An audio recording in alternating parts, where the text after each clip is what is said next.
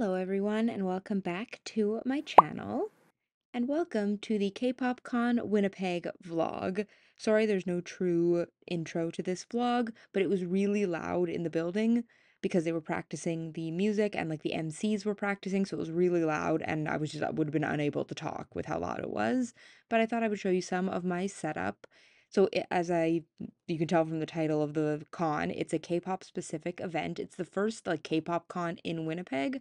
So I brought some different stuff that I normally bring to conventions, like some of my old albums, some photo cards, some light stick decals, but I had a great spot. My table was right facing the stage, so finally I got to watch all the dance performances. We had all of our local anime or local K-pop cover groups in Winnipeg perform.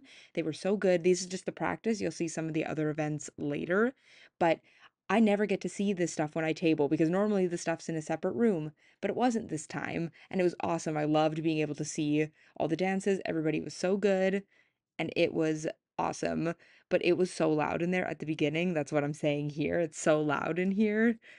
But they did turn the music down to a more reasonable level a little bit later, but it was really loud at the beginning. My hair is also kind of a mullet and yellow right now. Hopefully you like it. Hee. I think I literally have a moment to talk because they're doing dance rehearsals for the dance groups, and it's gonna be loud in here. I think it's really exciting for me because I get to watch the dances, which again I never get to do ever, but it's gonna be loud, so a little hard to film, so this might, or like hard to vlog, so this might be a very a voiceover vlog just because it's so busy. It's like 1:40 right now. The thing starts at 3, and you can't bring food in here, and so I'm kind of like, do I go? Maybe I'll go and try to find somewhere to eat, because otherwise then I won't be able to eat until 8, or sometime after 8, and will I survive? That's my fear. Hee. Just keep looking at my hair. I dyed my hair yellow because I couldn't find, because my green didn't come in time, but then I found another thing of green, so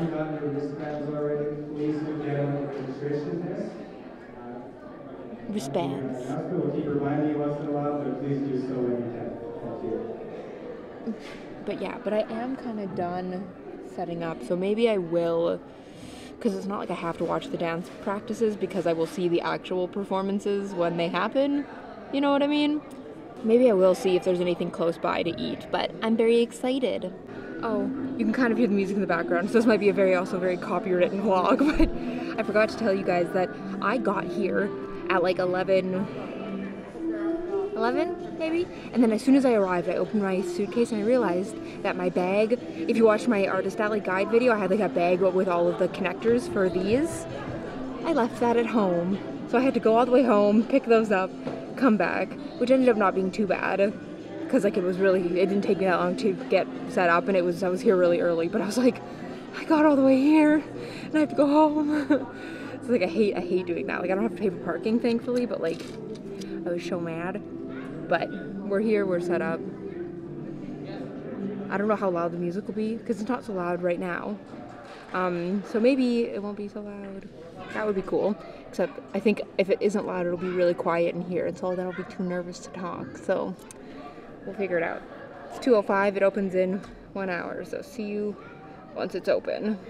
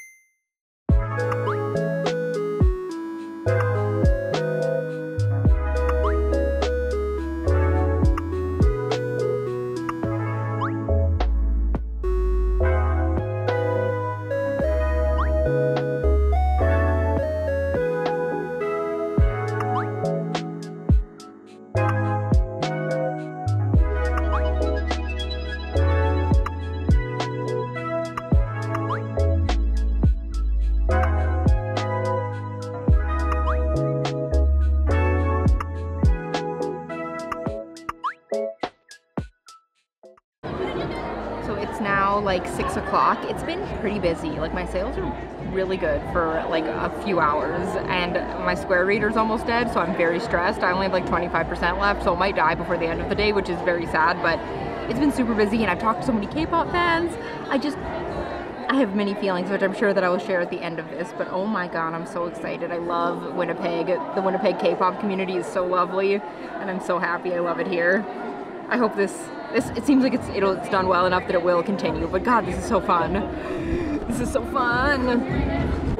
Also, all the outfits here are so fun. I love like when people like dressing in like K-pop-y fashion. Everybody looks so good. It's so weird being at an event kind of like this because it feels kind of like a Comic-Con, except very few people are in like cosplay. They're in like just like K-pop-y outfits. It's so fun. And it's lovely because there's like such a variety of people here too. Like it's not just young people or not just like women or men. It's like all genders, all ages. I just met a lovely, lovely lady who's a huge fan of Vicks, and she bought like all my Vicks, like the photo cards that I have, and like 4 of my Vicks light stick stickers. It was so funny, and I love that. Like I love, you know, that K-pop isn't just for one kind of person; it's for anyone. Because I also had a couple of gentlemen who came, who I on the street would never suspect to be a K-pop fan, but they bought a couple of my Super Junior albums. Like amazing. I love stuff like that. Like I love that it's not. Like I love just seeing it, because I think that it can be like the stereotype is that it's all one type of person who's a K-pop fan, but like no, there's lots of people who are amazing and like just incredible. I just love looking at all of the stuff. So I'm having so much fun. I'm actually so sad that there's only like 2 hours left, and I have to go home and be done with this. But it'll be fun. But then Purple Kiss, hee hee hee, Purple Kiss, hee hee. So it's 7:50 now, but they sort of said that we could stay until 8. So, or 8, sorry, not, we were supposed to stay till 8, but he said we could stay till 8:30. I'm probably going to start like sort of packing up things, just so that I don't have a ton to take down, but this was a super fun event. I'm so happy, and there was a lot of people here, so I really hope that means that it will continue next year. Like I hope that this is a success for like the organizers, and I think it ran really smoothly, like there was no big technical difficulties. This was an awesome event. I love stuff like this when, you know, niches get their time. Anime conventions have been happening forever. Anime gets their time. It's K-pop fans' turn. Especially in a space where it's not just like K-Con. Like you need a space like this where it's like just fans doing their thing, you know. This was really fun. I had a great time. I'm so excited. Yeah, and I'm so excited because Purple Kiss is on Monday. I'm gonna keep talking about it. I'm so excited. But let us do, and I don't think, well, hopefully Takedown won't take too long. It didn't take too long to set up, and then let's hope. Oh, it's getting dark because the DJ's gonna start soon because it's like the after party thing. I assume is happening here because yeah, they're setting up the DJ stand, so it'll be here too. But yeah, see you when we take down. So now that we are at the end here, I thought that I would film my extended taking down process while you watch the party in the back. So that was the after party. It was DJ Soul Young, I believe was her name. She was from Toronto, which was very cool. I loved taking down when there was like a party going on because I could sing along to all the songs. It kept me really like focused, which I love. I did some of the dances. I can't really dance, but it was so fun. I honestly wish that all of my takedowns were like this, where I could just like listen to the music that I like while taking down everything. It's much more fun than just like nothing at most cons. But like you've heard me say a few times in this video, I had so much fun at this event. Like just whatever on the like selling side of it, that was like not important to me. What was important to me was like being at this event and getting to like physically see other K-pop fans of all like ages and races and genders, and it was just amazing. Like I don't think that you guys understand, and maybe you do if you're an old K-pop fan, but I've been listening to K-pop since 2008, and I, for a really long time, thought I was the only K-pop fan in Winnipeg because there was no space for me. There was no place that I could go where other people who liked K-pop were there. Like, the first time that I saw a K-pop album in person was at the local anime convention Icon. Was that 2013? whenever right after BAP's Power came out, because that was the first album that I bought in person. But from 2008 to 2013, I never saw a hint of another K-pop fan in the wild. So just the thought of like this many people showing up to an event like warms my heart. You know when people say like healing your inner child? That's what this event felt like for me because I felt so isolated and alone as a teenager. And now look at all the people that are here. Like it's crazy. And like all it just it makes me so happy just to like be bear witness to the growth that the K-pop community here has had, and it makes me so happy. I felt the same about the Purple Kiss concert, which will be in the other event, but I just it was so good. I was so happy and like congrats to the organizers of this event. Like I said, everything ran really smoothly, at least like from my perspective. I noticed kind of no issues. I really liked the room that we were in. It's very small, but there I liked being able to see the stage. That was really cool because again, I never get to see the stage when I'm tabling. And I thought that although the music was loud, it wasn't so loud that like sales were inhibited.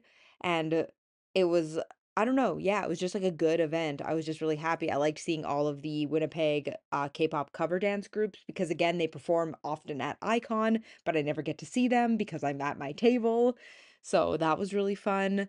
And yeah, they're like even like this after party, like the few times that I turned around, just watching other people dance is just like so fun because like I can't dance. My brain knows the moves, my body cannot follow them. But yeah, it was a great time. And you can see from this video here how long my dang takedown takes me because this is really me, only me taking down my stickers. And I put each of my stickers into individual bags, which is really good for organization, but takes so long to put all of them back, and it just takes me forever. But I know that if I didn't do it now, I would really regret it when it came time to prepare for Icon, which is right away. So I figured I would get it done now. And again, I was listening to music that I really like and doing, getting to see people that are fun. So I figured that I would do it, but it did take me quite a while to take down. I think all in all, my takedown was probably an hour and a half, maybe because I didn't have to take down everything because I had my wagon and I was driving, but my stickers just take so long. But, I did leave with a lighter load, which is nice, especially some of the albums I was able to sell, which was very exciting because sometimes I would like to get rid of some albums, but it's really hard to sell albums online because the shipping's so expensive and a lot of my albums are really old. And I have thought about like repurposing them for stuff, but sometimes I just don't have the time for that. So it was nice that I got to give them new life to other people. Somebody bought one of my Boyfriend albums, which was so exciting because I love Boyfriend and I want to spread the Boyfriend love everywhere. But yeah, I had a really good time at this event and I was just so happy. I love doing anything K-pop related. It just makes me feel so good and so like I don't know. It's like the one space where I feel like really comfortable because I like know what's talked about and I understand what's going on, which is very cool because all my other interests don't really have like conventions, you know? And so it's like anime cons, so fun. I understand what's happening, but I don't watch as much recent anime. But like K-pop, I know what's going on. The new groups, I know. Not super well, but I know. I try to keep track of things. I'm on Twitter. So yeah, I hope that this video, while being a little bit shorter, was interesting for you. And yeah, we will finish off my little end bit here. So that is it for the K-Pop Con Winnipeg vlog. I'm actually filming this after the Purple Kiss concert because I realized I never made an outro. But yeah, I had a great time. Like I probably said before, it was just so fun. I think was a really good turnout. And I counted my money and I did like very well. Like I made like around $500, which is good for a 1 day event for 5 hours. I more than doubled the table cost. So that's pretty good. I was like not expecting anything. I was like, if I could make table back, that would be awesome. So the fact that I did better than that, I was like, that's really good. I'm really pleased. I hope that they will continue. I think they will because I seem like it was a good turnout. So I was really happy with that. But yeah, thank you guys so much for watching. I hope if you went to K-pop Con, you had a good time. Let me know. Are there K-pop events in your city? Because I would love to go to more K-pop events, but a lot of them are one-day markets and it's hard to travel for that. But I had a great time anyway, so thank you so much for watching. Stay tuned for my Purple Kiss concert vlog, which will be up probably right after this one. I can give you a spoiler, it was really good. So, thank you guys, so much for watching, and I will see you in whatever my next video ends up being. Bye!